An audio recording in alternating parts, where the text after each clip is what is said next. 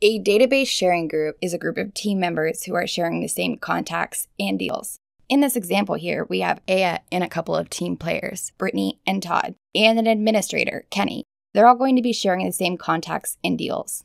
Then we have Kevin out here by himself. Kevin is a power user. Kevin has his own contacts, and he is not sharing them with anybody else. Now, since Aya, Brittany, Todd, and Kenny are all sharing the same contacts, you don't assign contacts to each of those team members individually because they're already sharing all of them. Aya could assign a contact to Kevin, and basically what she's doing is taking the contact from this database and transferring it into that database.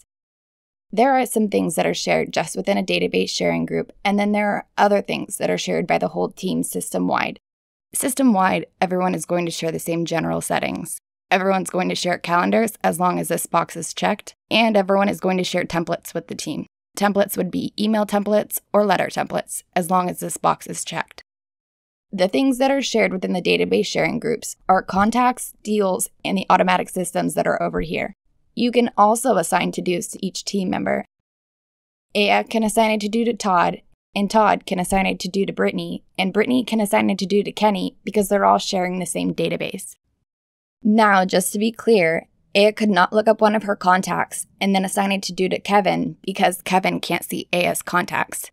Aya would only be able to assign to-dos to people in her own database sharing group.